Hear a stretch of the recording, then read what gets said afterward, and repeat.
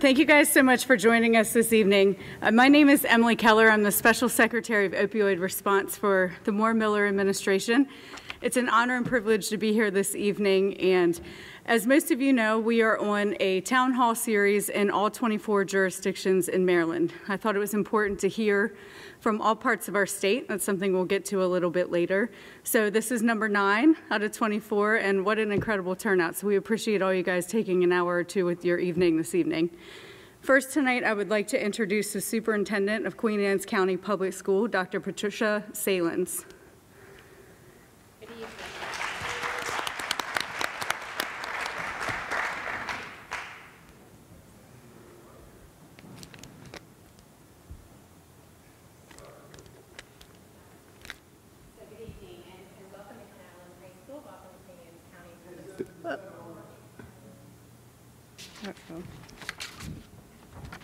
Good evening. Good evening. There you go. Patty Salins, Superintendent, and again, welcome to Kent Island High School. Welcome to Queen Anne's County Public Schools. We're very thankful for the OOCC grant. It allows us to build awareness with our students and our community, and we're very excited about this evening because we can't do more than, to make sure that we continue to combat this opioid crisis that we can. So we all need to work collectively together to do that, and we're very excited that you're here this evening. So thank you and welcome. Thank you very much. Up next today, we have Dr. Joseph Ciatola, Queen Anne's County Health Officer and EMS Director. Dr. Ciatola, thanks for joining us. Good evening and welcome, everyone. And I could sit up here for probably 30 minutes and tell you all the things we've done since 2012 for addiction and opioids.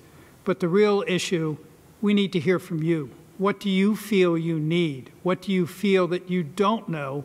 What do you feel that we should be doing and strive to do? But before I ask those questions to the audience, there's a health officer in the room, Bill Webb from Kent County, who has rather exciting news to tell all of us in the Mid-Shore who have been dealing with the opioid issues and treatment options and detoxification since this catastrophe of opioids has struck this, not only our jurisdiction, but the entire state of Maryland. Bill, thank you.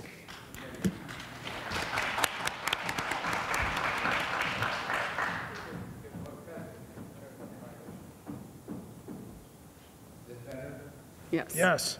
Okay. Just to be brief, my name is Bill Webb. I'm the health officer for the Kent County Health Department. This is a Queen Anne's County event. In Kent County, we have a regional facility called the A.F. Whitsitt Center. It's our SUD treatment program, residential treatment program. And I'm excited to announce that we have been offering walk-in services on Wednesday mornings. We are now offering walk-in services on Mondays, Tuesdays, and Wednesdays. And starting in the middle of October, we will have walk-in services on Friday as well. And then later in the month, we are going to have availability on Thursday evenings as well. And our treatment, what's exciting about our treatment is that we offer acute withdrawal management, detoxification services. It's one of the only facilities on the shore that does that. Our primary population for this treatment, we focus on the Medicaid population and the uninsured. So we're excited to have this announcement and also the services available for everybody on the Eastern Shore and also for anyone on the Western Shore who needs it as well. Thank you. Bill, thank you. Thank you. Now, at this time, I'd like to introduce Major Amore from the Sheriff's Office. Hi, I'm Major Amore from Queen Anne Sheriff's Office. I came over to Queen Anne's County about 3.5 years ago from the other side of the bridge. They had a lot of programs over here, but Queen Anne's County is doing it right. We'll put it that way. Statistically, when I started over here, we kind of look at everything across the board. And I look back through some of the numbers right now. Since 2018 to present, we've had a reduction in overdoses by nearly 388%. Statistically, the numbers are low, but at the same time, these are great numbers. The overdose deaths are nearly 267% reduction since 2018. That's huge. I never saw those numbers on the other side of the bridge. Now, again, I've worked in many jurisdictions on the other side of the bridge, but over here, you guys are doing it right. There's a huge response from Department of Emergency Services, Health Services, the courts, the commissioners, the state's attorney's office, and I don't know if a lot of people know, this county was one of the first counties to actually prosecute one of the drug dealers for selling and causing a death of an individual from the county.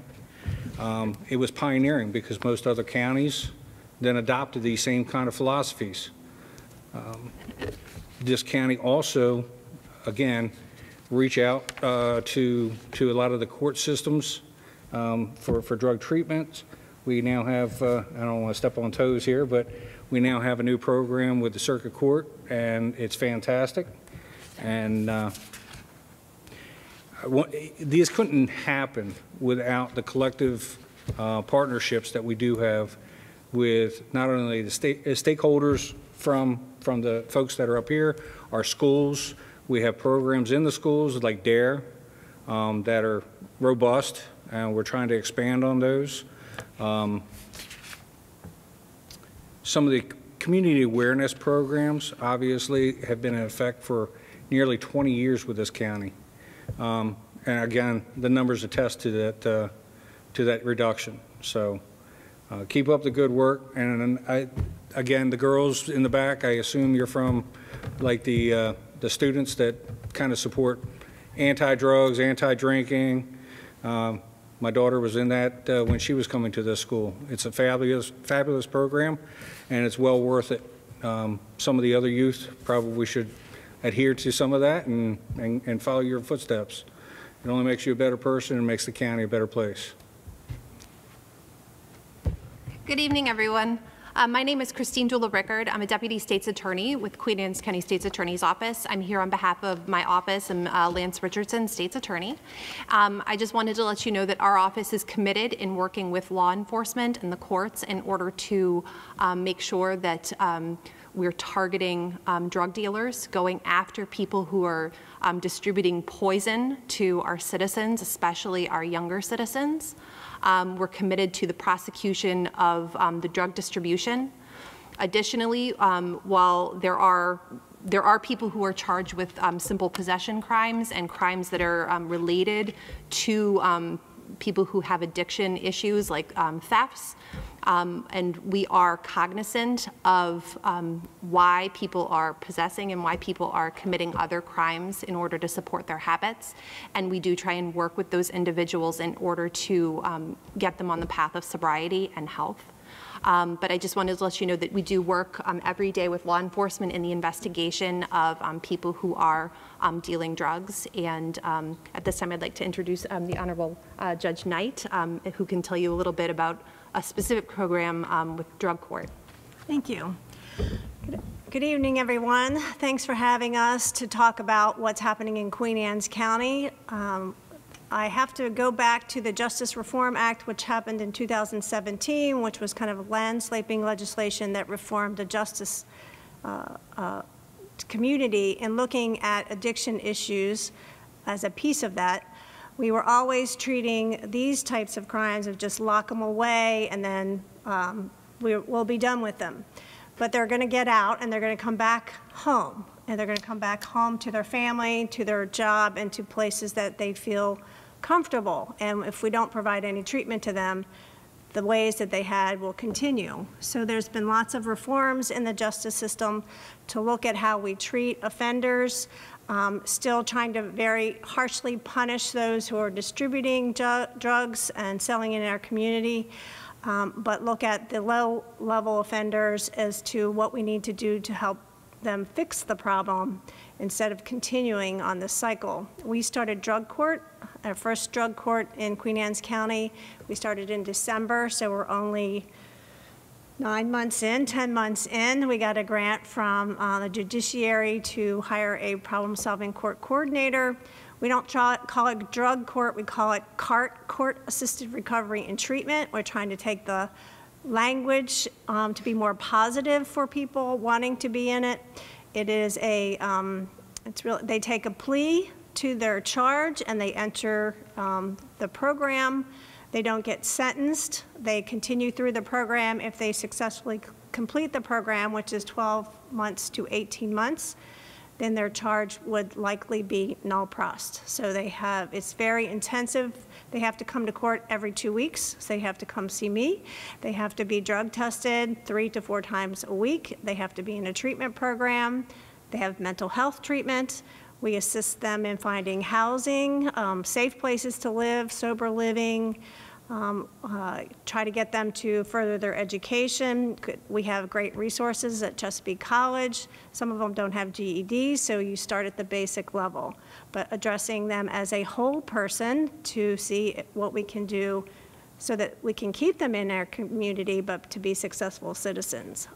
So we're very excited about that program, and we're hoping to continue to work forward.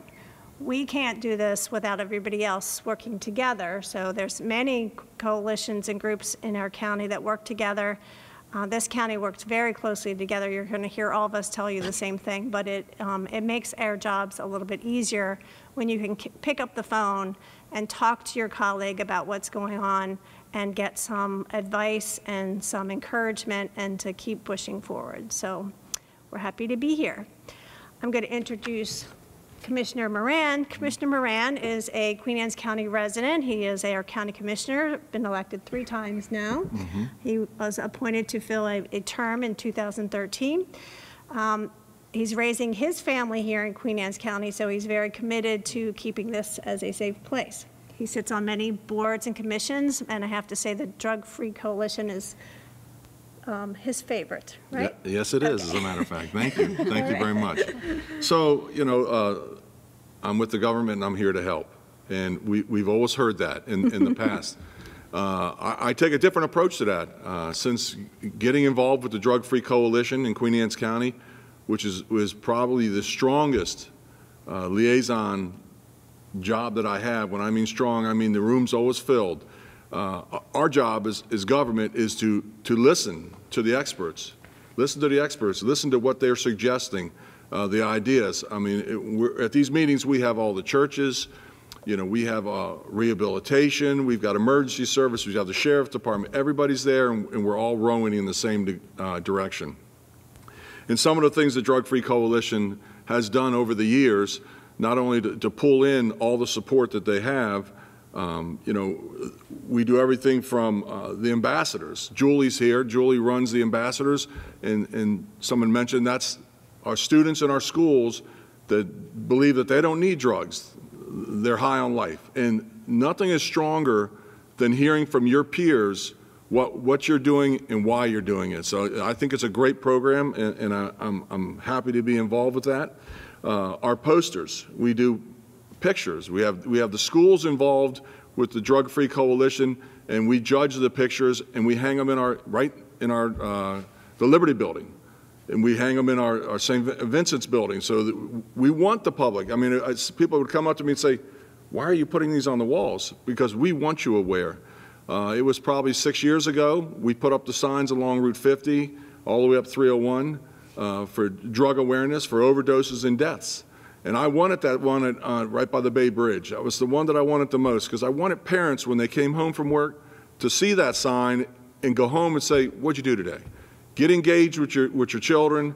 Talk to your children. Don't be afraid to talk about drugs. Don't be afraid to talk about what's right and wrong. And that's from the family values, and that's what we need to get. And we spend a lot of time in Queen Anne's County on our youth. And I think it's imperative. I think that, you know, if we can get back to the youths and teaching them, you know, what's good and what could kill you, I think it's very important. So we go in front of the 6th graders every year, the sheriff, myself, and the state's attorney, and we just, you know, talk to them. Not a big talk, and I always finish with, you know, ask them if they know the signs along the highway. And when they say yes, I say, "I don't want you on my signs. I don't want you a statistic on on our signs. And we're starting at that young age, and we feel strongly that we're making a difference. So, that's some of the things that we do. I would say that in the springtime we do community panels. We're always looking for what we can be doing that we're not doing. We got Queen Anne's County goes purple. When you leave tonight, it's probably going to be dark. Just look at the front of this school when you leave. You're not going to believe it. I mean, but it's again, it's awareness. It's letting the public know that we have a problem. I mean, all of us sitting up here would love this whole room to be filled with every parent to hear some of these things. I will say that one of the best presentations I ever saw was the former vice principal here with his vaping. And vaping's a big issue in Queen Anne's County, a very big issue. And, all these things are triggers to lead you to something else, and we just want to be the interference. We want to be the wall. So I'm happy to help with whatever the Drug Free Coalition thinks is next that we need to do, and if we need to do it over and over again. So, we're committed in Queen Anne's County to listening to the experts. And, again, our health department, Narcan. I mean, I think Queen Anne's County was one of the first counties that said, look, if you want Narcan, we're giving you Narcan. The police carry it. All the commissioners carry it. Any citizens can have it. I mean, because you're saving lives with that, and it's proven over and over again. So, I think the one thing that we're worried about, and because we don't want to see the county go backwards, our numbers are the same in deaths this year already as they were last year for the whole year. So, we have our work cut out for us. We got to find out, how this is happening and move forward from there. But, it's a great group of people. I'm proud to be part of it and look forward to what's coming on the horizon. Thank you very much. Thank you. Thank you, Commissioner. Thank you guys for joining me this evening. It's truly an honor to be here tonight and to listen to you guys and to hear what's working and what's not working. We've been traveling all over the state because the Moore Miller administration, we are dedicated to creating a robust system of care for people with a substance use disorder. I would guess to say everyone in this room has been affected somehow. We've all lost loved ones, friends, daughters, brothers, sisters.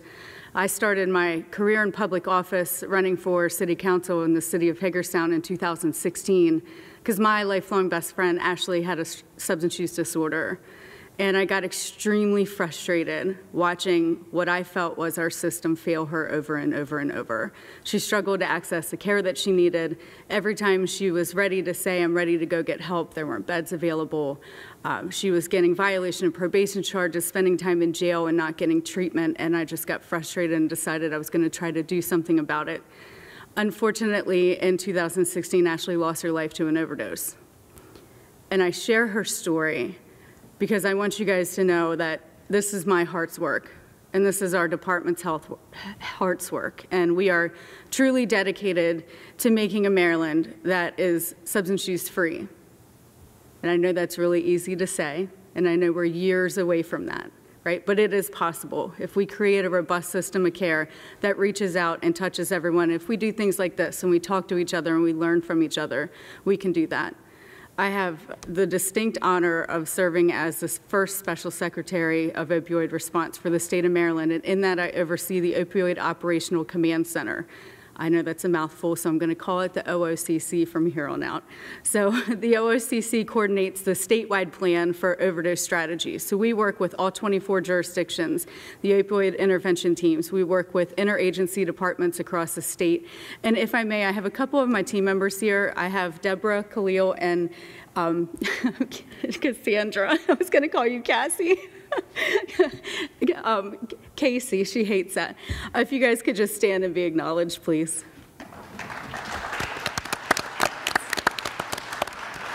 We have a team of 10. We're small but mighty, and we have like a true passion for what we do every single day. So I appreciate you guys helping put together these 24 jurisdiction tours.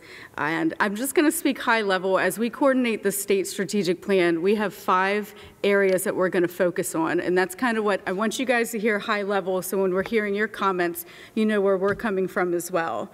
Our first pillar that we're going to focus on is prevention.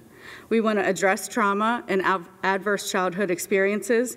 We want to promote school-based and after-school youth programs. I loved walking in here and seeing all the Queen Anne's County Goes Purple. I helped launch Washington Goes Purple, and seeing this whole state, walking out tonight, I can't wait to see the school lit purple. It's just incredible seeing the young folks that are engaging in this. And it's so important to have those youth-based interventions because, let's be honest, those middle school kids don't want to hear from us. They want to hear from their peers. So I appreciate that you guys are leading the way here in this county. We are also going to focus on harm reduction. We know that harm reduction improves our chances of making connections to care by fostering and maintaining relationships with people who do use drugs. We want to make sure that everyone has universal access to naloxone, that we're expanding wound care. With the prevalence of xylazine in our illicit drug supply, we know that wound care is extremely important right now. We also want to expand syringe service programs and drug checking initiatives so we know exactly what is in our illicit drug supply and how we can address that. Our third pillar was treatment. We want to promote equitable access to care through transportation services and telemedicine. We want to increase access to medications for opioid use disorder, promote care coordination, and increase access for adolescents, because we know that adolescent treatment is very hard to come by in this state. Our fourth pillar is recovery. Promoting employment and recovery-ready workplaces, increasing compensation for peer support specialists, supporting recovery high schools, and making sure we have an environment for people who are in recovery, that they have the tools that they need to thrive. And last, our focus is public safety. We know public safety officials are often the first to come into contact with individuals who use drugs or individuals in crisis. They can help to create pathways to care that avoid the criminal justice involvement while also providing treatment and recovery services for individuals who are incarcerated. We want to make sure our public safety officials have all of the resources, training, and education that they need to help people in the environment that we're in today. We also want to promote alternatives to arrest and incarceration like LEAD program, law enforcement assisted diversion, promote treatment and recovery services in detention facilities, and expanding reentry planning services and care coordination upon release, so people being released back into everyday life have the access to treatment and resources that they need to thrive. Maryland has made significant progress. I think we can all see that if we think back 5 or 10 years ago, but we're still losing 7 Marylanders a day. That's 7 Marylanders who are our moms and our sons and our friends and our cousins and our family members. So we still have a lot of work to do. So with that, I want to hear, there's only 3 people signed up to speak, but we're going to hear from more of you, I know. I would like to hear what's working, what's not, where you think the state can help, where you think those gaps in services are. And as we go back to our office after the end of this 24 jurisdiction tour and coordinate the strategic plan, how we can implement these best practices and as well as the suggestions to move forward in Maryland. So up first tonight, if you could try to keep your remarks to 2 minutes. We're not gonna like set a buzzer off or anything, but just so we can get through anyone who wants to talk. Up next to speak tonight, I have Paula Dickerson.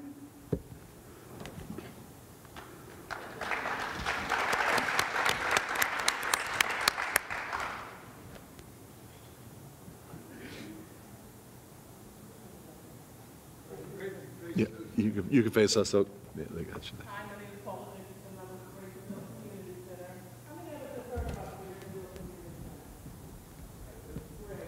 That brings me to my question. Why haven't we seen this program?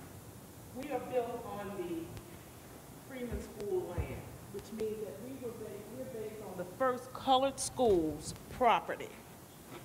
We're also sitting in an area 1 mile, within the 1 mile radius of some of the highest drug dealers and opioid obsessive people.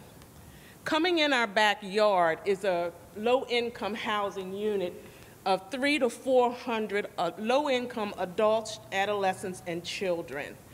On the other end of us, within another mile, is a low-income housing unit. We sit there unaddressed. We are in the perfect spot to have some of your resources in our building, yet we are unheard of most times, and we're unseen. We are the perfect place for these things to be setting in. Why haven't we heard from you? And I'm sorry, it was the grace of Graysonville Community Center. Okay, thank you. We need these services. We're right in the exact place that you need us in the community. That's a gap. It's a huge gap. It's a huge gap. Outside of law enforcement, what other I was services? going to say, what other services besides law enforcement? Are we specifically with? We would love to have counselors, drug AA and NA programs in our building. We would love to have services that come in that would take care of people on their way out. We would love to have someone on site maybe to even be able to address when we have crisis situations. We have none of that. We have empty rooms that can be used for these type of services. In the community center that you have, there is a lot of crime that goes around it. There's a lot of drug use. We are doing our best. We are working with our federal partners, our state partners, our local partners to try to eradicate some of those issues. We've worked with the Housing Authority. Department of Emergency Services are always available. As far as some of the AA groups, we would have to work to try to get those groups moved up to Graysonville. They're at a lot of other churches and a lot of other facilities within the county.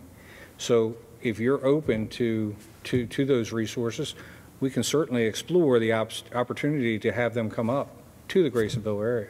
We would appreciate. We'd like to get ahead of the problem before this unit. And we would too. And that's the whole point of all of us up here and all the folks that are here, is to get ahead of the problem before it becomes even more of a problem. Yes. You heard me say statistically, some of these things are down, and down significantly over the last, since 2018. Sorry, I don't mean to step on you. This also sounds like a grant project. I mean, there is money out there to bring services to you, so, you know, that's a We just place. need to get in the conversation, have a conversation. That's right, Yes. and identify what you need. I can tell you from my experience in the courts, we want our participants to go. I use it in regular probation orders. You need to be going to a group, AA or NA.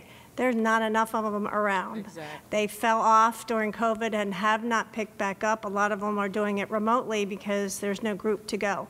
But you miss that connection to people. You have that connection to people at the center.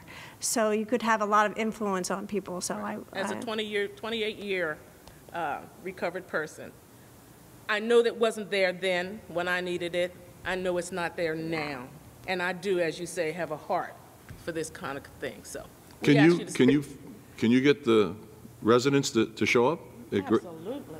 Let's set a date. We'll bring the show to you. Okay. I mean, that's what the Drug Free Coalition does. We get the answers, get the individuals to come to you, fill the room, and we'll be there. So you just reach out and give us a date, give us some dates, and I want to make sure that everybody can get there. And I live right around the corner. I can walk there. Okay, I appreciate it. Okay. Thank you. There's also, if maybe I can exchange contact with information with you later on, there is a resource that handles a lot of, it's more driving under the influence situations, but she's an advocate for people who are in recovery, and she comes to court with a lot of people who have worked the program. And I know that there have been complaints among people who have attended that program, which is Over the Bridge, about the lack of resources here. So maybe that might be a resource, and I can call her, and maybe we can set something up. And finally, I got to get out, as they say, big ups to Doreen Fassett, who has been yes, she's amazing. She's been amazing to us and helped us so much thus far to try to bring this type of information to us. Thank you. Thank you. Ms. Paula, congratulations on 28 years. That's incredible. Thank you. And next, we have Allison Davis. Is Allison here? All right, Linda Kohler.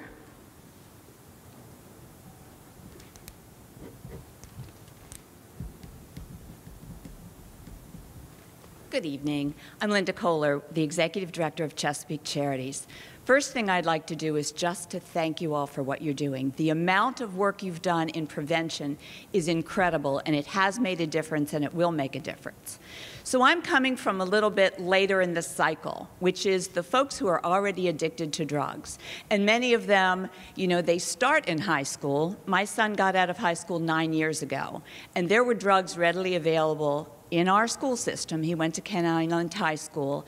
I was a mother who knew a lot about the drug issue and drinking, and yet he did it right, you know, under my nose. And he got addicted. And I can tell you today, my son is clean and sober, but he went through 2 rehabs, and it was a very difficult process. Right now, we don't have sober living homes in Queen Anne's County, except one, and the woman who runs it prefers to remain underneath the radar screen. So we need to do some of that. We need to move into treating the folks who got addicted years ago, are still addicted, and are dying. And one of the things that we've done, we received an Opioid Operation Command Center grant to open a recovery community organization. So it's kind of the newest thing. It works with the county, with the medical facilities and all of that, but it's run by peers and people who do not have an official capacity because many folks who are in trouble don't want to go into the health department. They don't want to go to the police department. They have a lot of things going against them. So they can walk into this place. We have peers who are there all the time, and it's currently located in Talbot County, although the grant came to Queen Anne's County. We hired a member from the Queen Anne's County Health Department, and she's overseeing the project. But they're there all the time. They connect them to resources. We have driven people to rehab. We get them the certification that they need. We hook them up with jobs. I'm happy to tell you that we have already partnered with Anthony and Laura Reno, and they are going to fund the first class of peer recovery specialists. So we've got 8 people who will get that training to become peers and work here in Queen Anne's County and the other counties. So there's so much more to do, but thank you for the funding. Thank you for the hard work, and let's continue to do that so we can help the people who are a little bit older, too. Thank you. Thank you. Thank you. So one thing Dr. C didn't mention was his peers that he has at the health department. I am always talking about the peers that go through the health department. They are amazing people who reach out to those. Even though they're with the health department, they've done the walk and do the talk, but they are not as threatening as some of the government officials that people don't want to be involved with. So they will do transportation. They will get people into, they will find housing for them. They'll find a recovery bed. They do the hard work to get them to places that none of us know how to access. There are so many recovery places that are not in our county. I can't say that enough, is we need resources in our county. We're shipping people out of our county. But the peers at the health department are amazing, and they can be a great resource. They'd probably be a great resource for Graysonville. So. And to talk further about that, the peers have done an extraordinary job in Queen Anne County. And one of the things that we have done from the very beginning with our peers, when there is an overdose and Narcan is administered, it is the rule in Queen Anne County that individual gets transported to a hospital. And at that emergency room and hospital, that's where our peers are notified at the time of dispatch where the ambulance is going to deposit that patient, what facility. That peer will meet not only the patient, but the family, and will assist in trying to get them into immediate treatment, or if immediate treatment is not available because of lack of beds, then they will continue to work with them until we can get them into treatment. One of the glaring deficiencies in the state of Maryland is the lack of adolescent crisis behavioral health and substance use abuse for our adolescent population. It's a shame that we have to ship our patients to Delaware for treatment. It's unacceptable. It's one of the biggest issues that we hear, and I know this is one of the Secretary of Health's goals. It's one of our goals as an administration, is to increase access to adolescent services, because you're right, they're just not there. And the ones that were open several years ago closed, and now we are sending people to Delaware. There are 3 treatment centers in Maryland that accept teens but only one of them accepts Medicaid, and that's also a huge issue. So it's something that we're focused on. Well, I think that we are working on that, and we are focused on that. And I don't know, Bill, do you want to come up and say anything about the Whitsett Center and what we're trying to accomplish with the adolescent beds and the rehabilitation? I don't want to speak out of turn here, but you know, it's a process, and we've started the process working with the state, and you know, we recognize the fact that we need beds. Certainly. Okay. Is this working? Yeah. Is it working? Oh, there yeah. we go. Yeah. Okay. One of the at the Upper Shore Community Mental Health Center, which is where the AF Whitsett Center is located, there used to be a juvenile detention center there that was vacated by the Department of General Services. We were working at this time to looking at taking that space that had 16 beds, and we're trying to figure out how we can use that space to serve the child and adolescent population of the Eastern Shore and the Upper Shore specifically. And it is, you know, one of the problems that we have had is that our facility has not been maintained, and it needs some capital renovation. The Moore Miller administration came in earlier this year and has provided a $4 million grant to address some of those shortcomings. We're hoping with that infusion of capital and the renovations that are forthcoming that we will be able to use the space to provide residential services for children and adolescents. And the benefit of residential treatment is that it helps get people out of their normal environment. Making changes is enormously difficult, and you know, jump-starting that process by getting folks out of their regular environment has shown to be very effective in getting our children on the road to recovery. So it's a work in progress, and we are going to keep at it. Thanks. Thanks, Bill. Thank you. Thank you, Bill. So they were the only 3 people signed up to speak today, but we have some time. So is there anyone else that would like to speak? Come on forward. Thank you.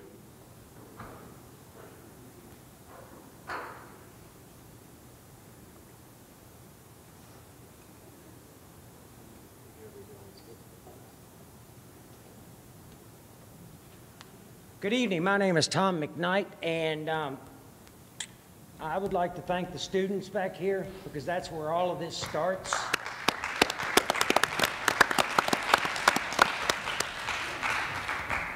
Like Michael Jackson's song says, the man in the mirror, if you want to make a change, it's got to start with that man in the mirror. Years ago, I used to work with Queen Anne's County State's Attorney's Office in the Reset program. I've talked to Lance, and I personally think we should try and bring that back and maybe call it something else. But let's get a hold of the kids before they go to you, before they go to the first responders, and thank you guys for what you do. Mm-hmm. I personally have been there and done that, and I've got 32 years of sobriety. And I started at a very young age, at like 12. That's when, and I've spoke to high schools between here and California. I think that would be a big help too, is to get people like myself and other been there, done that people on these stages to talk to these students as a whole, because like I said, that's where it starts. You know, I can talk to adults until I'm blue in the face. But like I said, you are the guys that are rocking. I just got to say that. So that's all I have. I agree with you 100%. And I think one of the earlier discussions about doing some community outreach, I really liked the kickoff event where you had the teenagers who were with the bands. I think we need kickoffs for our younger community. I mean, we can make speeches, but I think we need to be reaching out to them, and I think you've got great ideas. So I'd like to hear more of them. Because I personally joined forces with Mothers Against Drunk Driving in 2007. So I have done all the VIPs, a lot of them, and I have hugged more parents than I could ever imagine just losing it because they've lost a child. No parent should outlive their children. That's just not right. So thank you guys very much for what you all do. Thank you. Thank you. Thank you.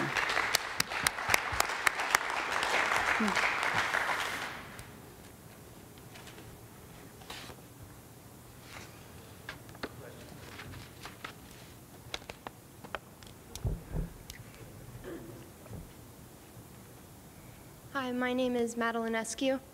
I am a Drug-Free Coalition student ambassador. This has become my main passion over the past half year when I joined. I lost my uncle to an opioid overdose in 2010, and I never got to have a good relationship with him. And then my cousin, who is my best friend in the entire world, has 2 years clean as of August. And he grew up in Maryland, and he ended up moving to Florida so that he could get the resources he needed.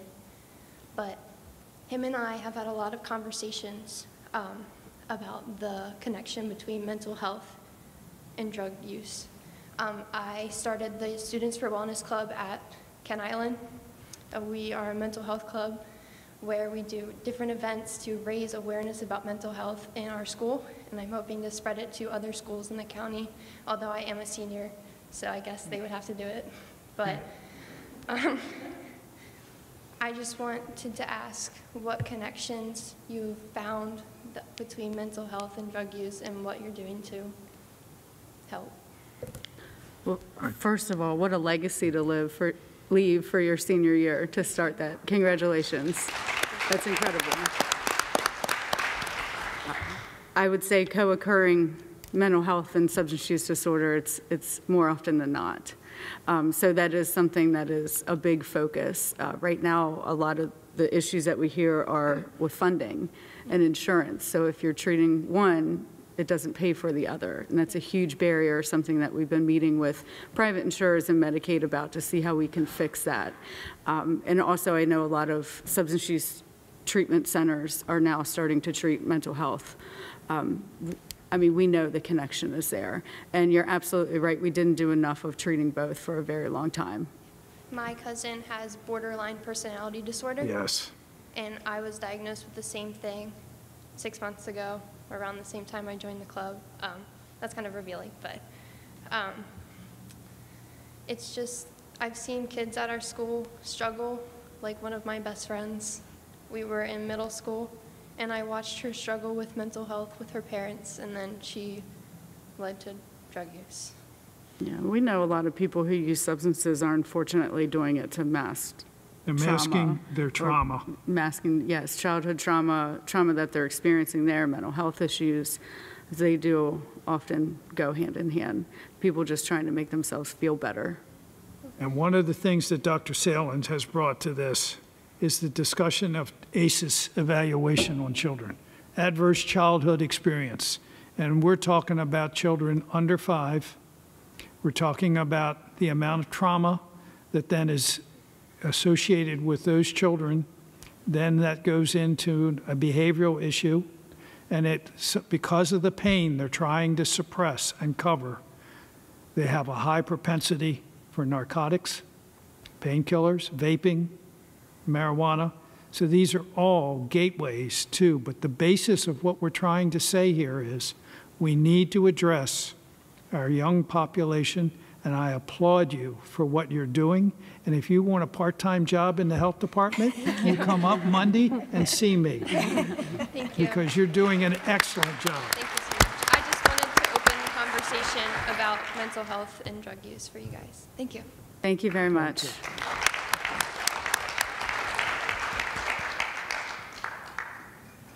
Is there anyone else who would like to speak this evening?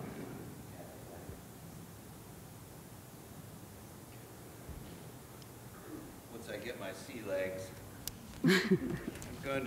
I'm Warren Wright, and I was going to read a list of all the things we've been trying to do for the issue, and I'm not going to spare it with you, but recently we sat down and got together and said, what do we do next? So what we'd like for you to do is every once in a while, we think that we have a really great idea. And if there was a clearinghouse where we could send those and others could send to a central thing and it come back to us, and not particularly come back to the DFC, but it comes back to our communications person or to Channel 7, so that we can take those and share them and also copy exactly what they're doing. That would be very helpful for the locals if you could do that. The other part of that is some of your commercials are really good. We think ours are good, but yours are really good too.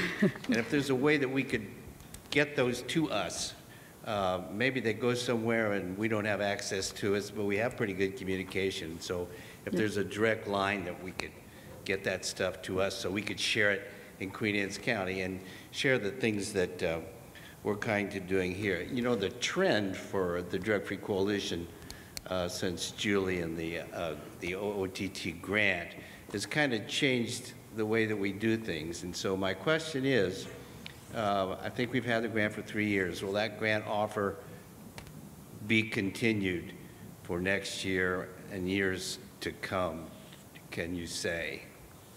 If it was a grant through us, they have to go through the application process. Oh, I'm aware of that, but I'm saying next year, will that same grant opportunity be available? Yes, it will be. Okay, great. And are there other things, other grant opportunities that we'll be made aware of?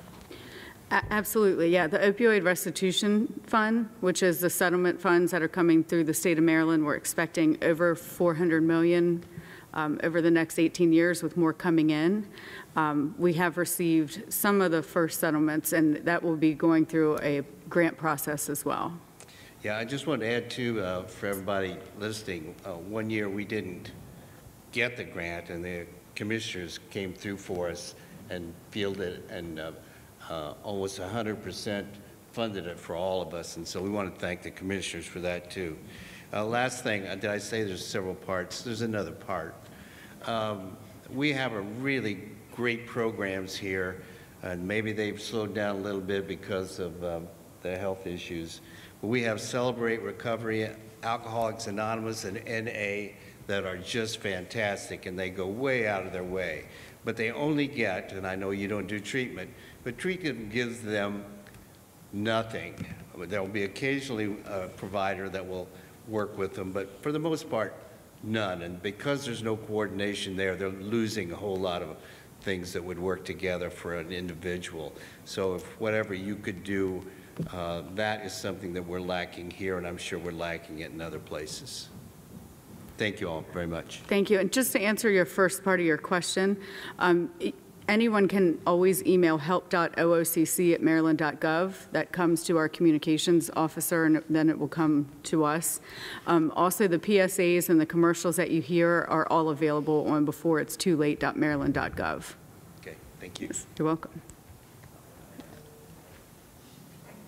Is there anyone else who would like to speak? Yes, ma'am.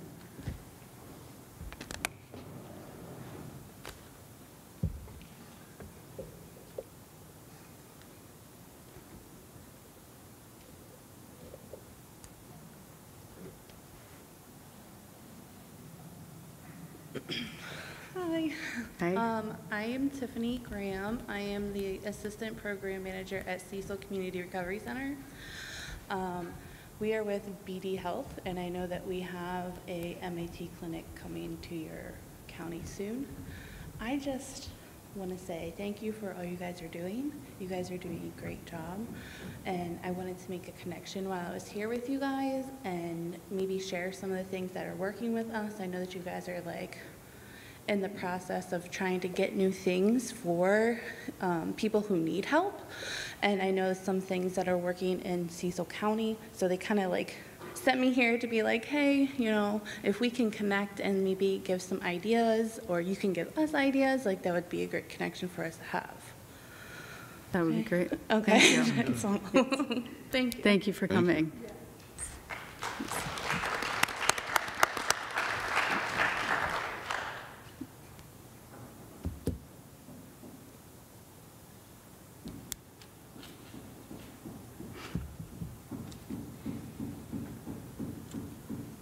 Good evening. My name's Eric. I am actually a recovering alcoholic, and I run the Celebrate Recovery program here on Kent Island that Warren mentioned. I kind of have three questions. I guess one is to the state, one is kind of more local. You brought up the drugs that are used to bring people down off of opioids, and that would be Suboxone and methadone and so forth. What's being done to regulate those? I'll share a quick story on that because I know that my stepfather, who is now deceased, was on the methadone program for 28 years.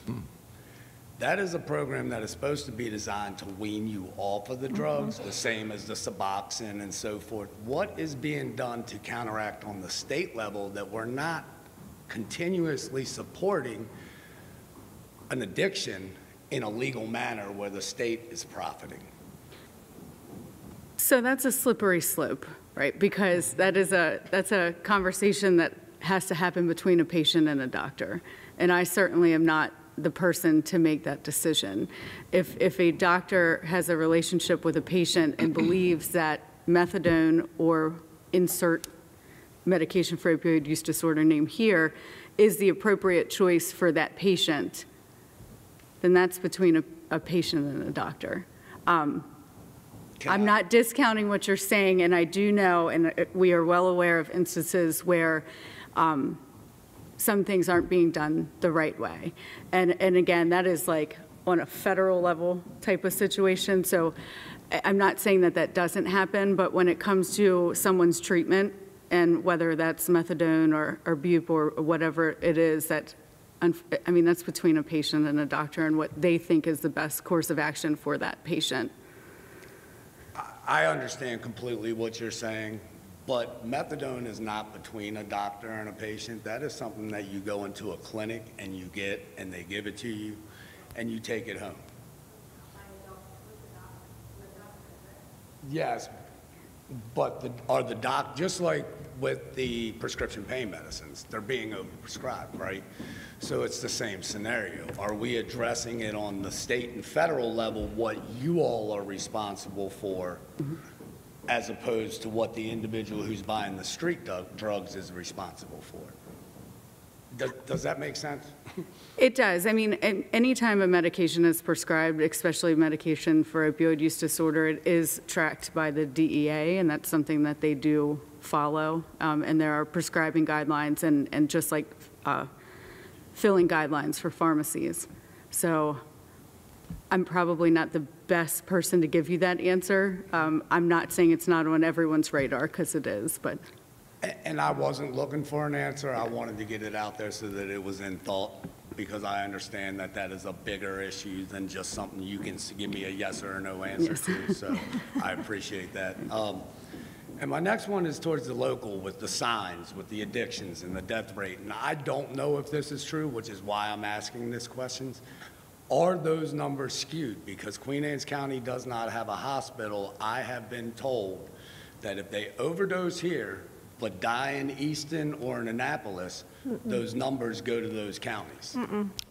Anytime that we respond, the state police respond, Centerville Police Department responds, those are true and accurate numbers. They're reported directly to a opiate liaison for the DEA. They are actually input into the system if it's not factual. And actually the program itself was designed actually in Queen Anne's County.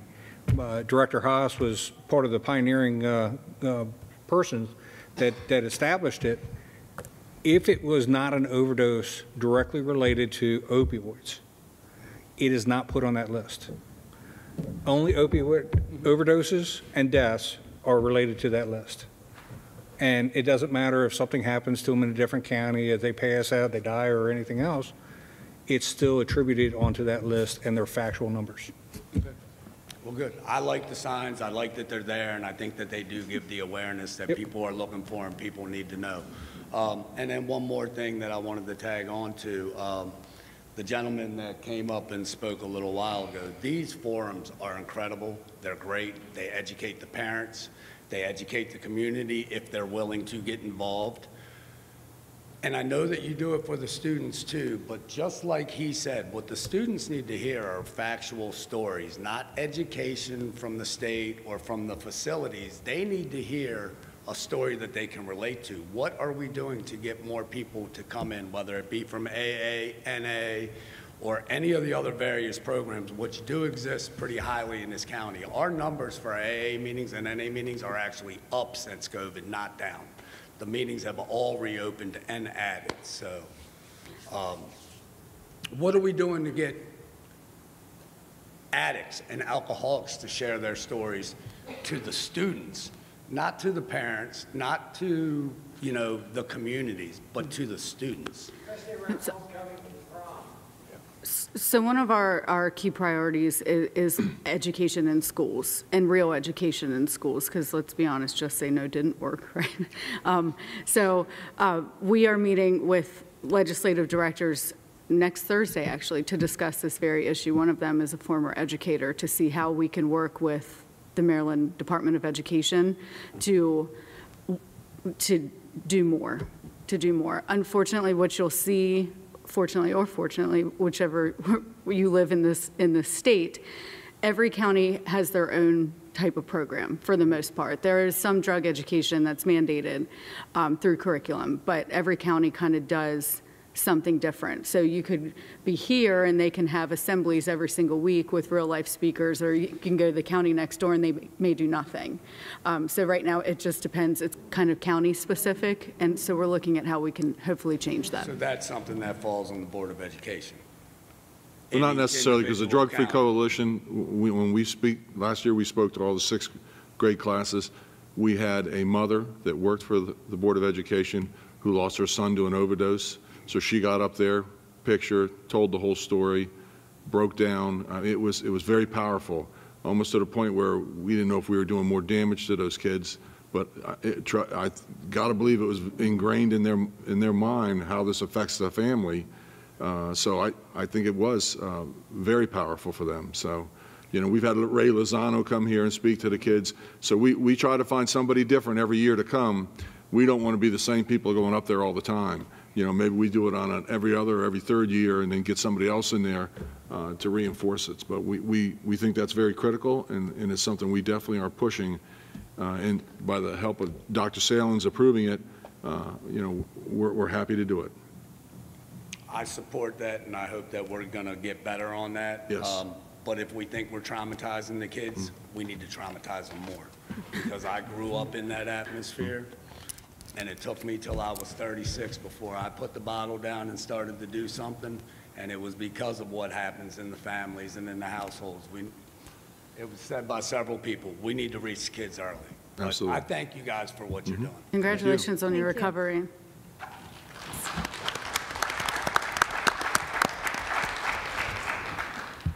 So we are almost at time, but is there anyone else who would like to speak? Just want to offer the opportunity. Yes, ma'am.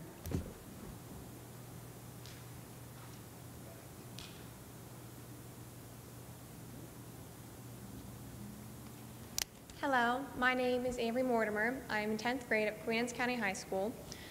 I have 2 things I would like to bring to your attention.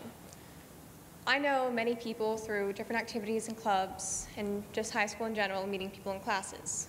In my 15 years of life, I have not known anyone personally close to me that has died to substance abuse. However, more fingers and toes that are in this audience right now, I can name names that are currently using and abusing substances. It is not the problem that concerns me with the later. It is the problem that concerns me with the before and the now. So many of my peers are abusing because they feel that they cannot go to people such as yourselves and be able to not feel judged or ashamed. I know many people, not many, but more than what should be, that have overdosed and have survived, have gone to rehab, have recovered, and have gone back to their lives at school, but felt so different, have felt they've gone through so much that they could not fully reacclimate. Students that have fallen behind because they no longer felt that they could find themselves in the schoolwork. They've gone through so much trauma and they've recovered, but they just didn't fit ever quite the same. What are you going to do about these students who struggle internally every single day? I see their struggle. Teachers see their struggle. What are you going to do? I think stigma is killing people. We know stigma is killing people. And for those kids to feel different than their colleagues, I would venture to guess a lot of it is because of things that have been said about them, or that they just don't feel welcome or they feel different. It's the same with adults. You know, the stigma of not wanting to say I need help because for fear you're going to be judged. Or for someone who's using substances who hears someone call them a bad name, call them a junkie, call them something that's stigmatizing and just awful. We see it all over, and it's the reason people aren't getting help and it's killing people. So I think eliminating stigma is something that we absolutely have to do when it comes to choosing our words, the way we talk to people, the way we treat people. People with a substance use disorder are human beings, right? They're human beings. That's someone's child, someone's friend. And so I think treating people with dignity and respect is number one, first of all, and eliminating that stigma. And then again, reaching our youth is just something that you've heard this whole time here. It's something that we're banging our heads going like, how do we make this happen more and consistently and often? And it's something that we are focused on. Like I said, we're looking at, even if it has to be legislated, you know, with education, that we're going to do it. Let me ask you, what would you do to that individual that you were noticing the behavior, the comments? You as a friend, you as a co-student, what could you do, or would you do? As a peer and as a friend, I believe that the best that I can do, and that you as well can do, is to give them the resources and the time, without the stigma, without the pushback from other higher-ups, from the people in our school, the teachers even, and give them the time and resources and patience, such as tutoring, such as after-school programs that teach about not just addiction and stopping before it starts, but what do you do during and after? Teaching the importance of realizing that there is struggle and realizing that there is hope in that struggle. That's what I would do as a friend. That's what I am doing as a friend. Do you want people from, or do you think it would be a good idea to have people from the professional community or this community being available to students? I do believe that would help. However, being in my high school and understanding how my peers think, I think from a professional or such esteemed people as yourselves, students would have a disconnect. And I feel like it's the people, as we were talking before, that are in this audience right now that have had those experiences that he has talked about earlier, that have those experiences to come in and to talk with our high schoolers, middle schoolers, and even elementary schoolers, because that's when it really starts. I have been offered things in 6th grade at the age of 11, and I know that for a fact there are people, your friends, your students, your children, that have been also offered things as early as 10 years old. I'm going to take you to testify in front of Congress. That was incredible. So do you think that the peers would be accepted by your fellow students? I can tell you they're not. I can tell you that there is a level of acceptance that everyone does it, especially vaping. Yep. It's no longer necessarily, I hate to say it, in the mindsets of my peers, a bad thing. Mm-hmm. It's been so normalized that the pushback is no longer there, even though everyone, from my experience, I have the programs. I remember the county commissioners in 6th grade coming to talk with us. But so many kids just brushed it off their shoulder and went off with their day. That I don't know what to do. I honestly don't know what you could do, but there is something that needs to be done. Okay. Thank you. Thank you. And thank you so much for everything that you do. Thank you so much for my peers and everyone that's come here today. It's really important that we all work together to make this possible and Thank you so much. Thank you.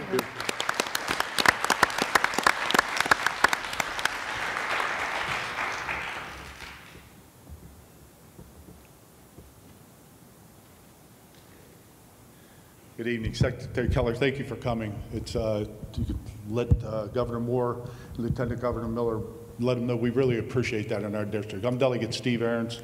I represent the 36th district, Kent, Queen Anne, Cecil, and Caroline counties. I just want to say we're going to need an advocate within the administration, which I hope it could be you. A lot of the things you've heard tonight are going to require one thing big, a major thing, and that's money. Queen Anne's County, I represent the only 2 counties in the state that doesn't have a hospital. We have an emergency room, but we don't have that. Healthcare is paramount. We have people in this room today in the mental health business to try to help us with that, and the funding for that is also lacking. And I'm sure when you took this position, you knew that it's going to cost some dollars, and I'm hoping that the governor understands that and he'll be able to allocate that. And I would offer to anybody on that panel, and I know most every one of you, is we could use, as the state, we could use your help. We can put in things. You've seen what's happened just recently with the juvenile what is it, the Juvenile Delinquency Act or whatever, with the statistics we've come out with, and you saw how that's been managed and stuff, and it's highlighted to say that only 7% of the crime is juveniles. Well, 7%'s a lot, and I'm not sure I like the numbers, but something has to be done, and some of that comes out. I think it's State Attorney Bates has mentioned something has to be done. The accountability factor has to come in, and that's something we're preaching. And I think as a delegate and watching this and fully supportive of what you're doing, I think that's something we're going to need your help with in Annapolis, to sit back and convey that it's going to take the dollars, it's going to take the will, it's going to take looking at some of the actions we've done in the past and trying to maneuver them into make it a better ending for us all. So I appreciate you coming. Let the governor and the Lieutenant Governor know we're happy to have you anytime you want to come over. Thank you very much. Congratulations to all of you. You've done a good job. Thanks. Thank you, Delegate. I definitely agree. Funding is always going to be an issue. Thankfully, in the first budget that was passed last year, there was a almost $500 million increase for mental health and substance use disorder specifically, and also with the opioid restitution money coming in. I think this can be and will be a very transformational time for Maryland. We have an advisory council that's met 10 times that's going to make recommendations to the governor and the secretary on how to use the money. Some of that money is coming direct into localities, so we're hoping that all the people on this stage meet with the health departments and the people out here who are doing the work to see how best to use that money. But we do know it's a really hopeful time. That's almost $1 billion right there in additional funds that we haven't had before. And yes, it's not all at once, but if we do it and do it right, it's going to be transformational for Maryland. Is that enough? No. And how do you put a price on a human life? You can't. But I will certainly be your advocate, that's for sure.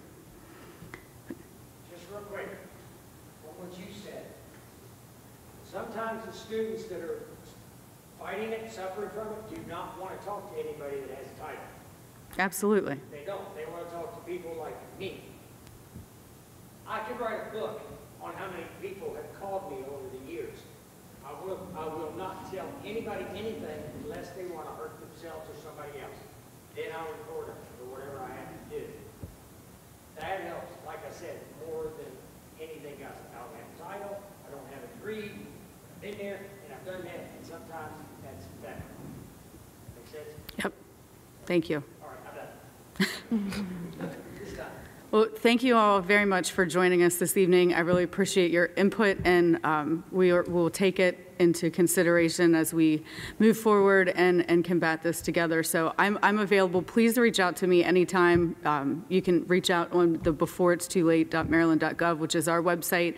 There's a ton of information on there. My team is always available, and thank you guys so much for joining us for the work that you do, and for all the providers in the audience and our EMS professionals here and everyone else. Thank you all for what you do, and I hope you guys have a great evening. Thank you. Thank you.